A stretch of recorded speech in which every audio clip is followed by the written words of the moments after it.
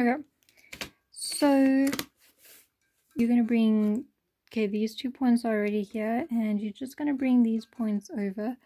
So it would be a point on this line and a point on this line, and then you're going to connect these points. And I'm not doing the bottom points because we already know they're going to be at the bottom here, so you're just going to connect them. Okay, once they're connected, they're going to look like this. But now, as we know, these points are going to need some, I don't know what to say. Okay, well, basically, these points, they bring lines down because part of a prism.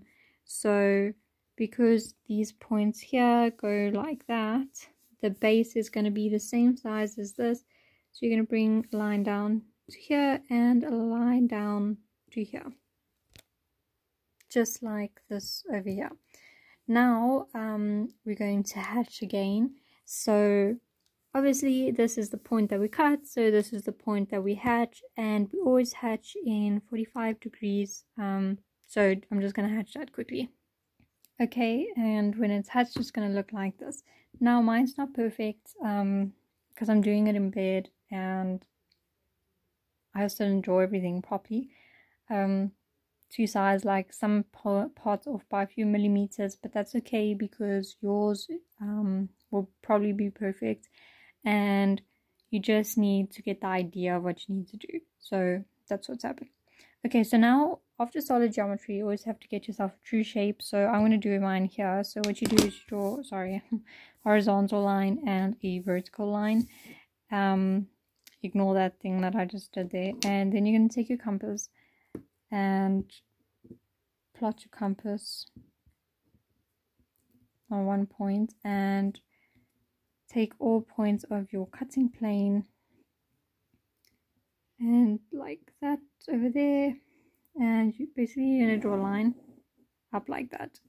And I'm going to start with the solid shape, so I'm going to ignore the prism now, and I'm just going to bring up all the lines from the prism, so it's only this line left and the bottom line's already there. So let me just do that quickly. Okay, so now that that's done, you're going to take your lines and you're just going to bring them across like that, so that you have lines over here. And then I'm going to start with the outline of the solid shape. So what you're going to do is you're going to take your compass again and put it on your Cartesian plane. Well, it's not a Cartesian plane, but it's like a plane thingy-majiggy, and you're just going to measure your points. So I'm going to start with this bottom point here. So what you do is you get your points. So before I start with that, your plane must always be 20 centimeters, so 10, 10, and then as you can see in the middle, this will be like 4 blocks, 10 each, 10 by 10 each, and then your 45-degree line comes out the center point. This is like very important that you do this. Yeah, so now you got this measurement, and you're going to go to your middle line because it's part of your middle line, and you're going to just put it on the point, and you're going to make like a little line there just to indicate the point. And then what you're going to do is you're going to get from the middle point to this point over here, and you're going to basically do the same, okay, like that over here.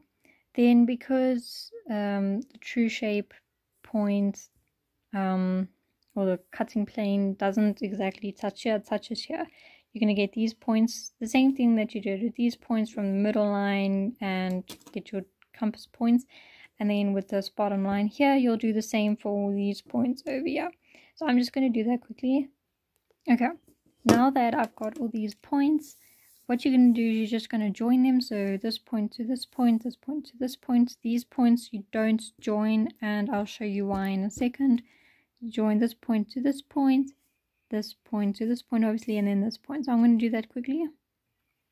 Okay, so these points will be joined. The reason that this point is not joined, like I said at the bottom here, because there's no line. It was a hollow shape, so when you cut it, you basically cut whatever solid was left away. So obviously there won't be a line here. And also because you're going to take the true shape and not like this shape here, you're just taking the cutting part, so obviously you're not going to see the rest of this stuff here. So that's why. Next, what you're going to do though is you're going to take your prism points up. So this point for your prism, and obviously the bottom point for your prism, and yeah. Okay, so I brought those points up. So obviously with only one point, because we already have the bottom point, and these points here lie on the same points over there. So what you're going to do to get the shape of the hollow point that you cut out is basically the same what you did to get to these points. So you're going to get your compass, measure from the middle to here, and the middle to there, and you're going to plot your points. So I'm going to plot my points quickly. Okay, and as you can see, that's your point over there. So now, because this is the true face, you just need to hatch, once again, 45 degrees, and then that is your whole drawing complete. So I'm just going to hatch and then show you the complete drawing, and yeah. Okay, once you're done with that, this will be your complete drawing, and that's basically what I wanted to show you. There's also one thing I forgot to say, but it's not a big deal. When you're looking at the left view, it means you're looking from the side, which is why you'll see like the cutting plane like that. So yeah.